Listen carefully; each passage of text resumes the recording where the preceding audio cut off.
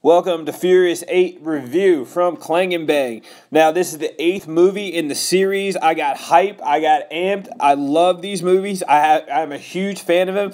One, because I've worked on a couple, and two, because I think they're some of the best, well-made movies that come out right now. We need to take a second to appreciate the co-stars of this movie. Now, the co-stars are the automobiles and the cars that they use in this movie. Spectacular modifications. Some one-off cars. You'll love the tank. You'll love the plow. Also, I want to say who stole the show in this movie is Jason Statham. His performance is nothing short of remarkable. Great stunts. Great one-lines. Him going at it with The Rock verbally is one of the best things about this movie.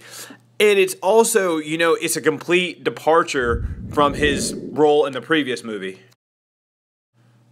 Sorry if I'm jumping around a little bit, but this car was a beast. The scenes with this car are some of my favorite scenes in the movie. It's the classic Vin Diesel Challenger modified for the snow when they go up to the base in Russia. You'll love this scene. This scene right here is incredible. I meant to say Challenger, not Charger. And this is by far my favorite character in the movie is Charlize Theron's character. This was the most evil that I have ever seen anyone in a Furious movie.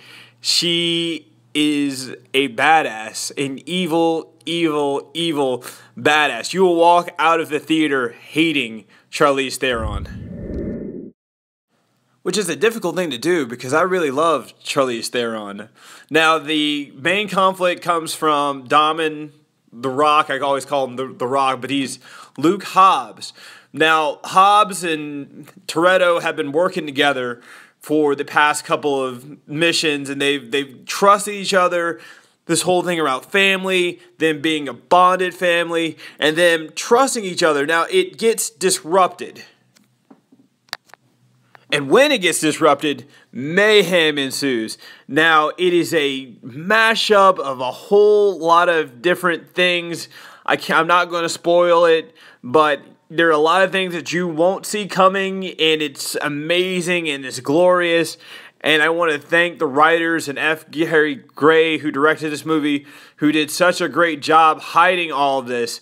But it will blow your mind because I didn't see it coming, and I've been a fan of all this for so long. I didn't even see it. Now, what I did see were all these freaking explosions. More explosions than, I'm going to say, maybe the first 7 combined, which is an awesome thing.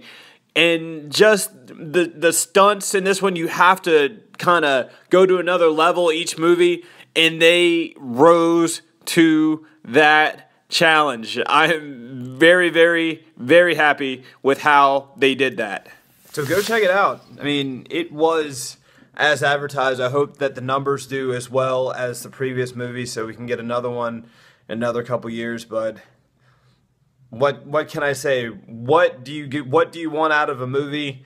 This movie gave me literally everything I wanted, and I think they did a great job too honoring Paul Walker, who did all 7, or he wasn't in 3, but did all the other ones, and he would be very, very proud of this movie. Roman Pierce is by far my personal favorite character of this movie. And when you watch it, you will see he is hilarious, has some of the best lines in the movie. I am very happy. Tyrese, you killed it. Congratulations, bruh. You did it. You nailed it.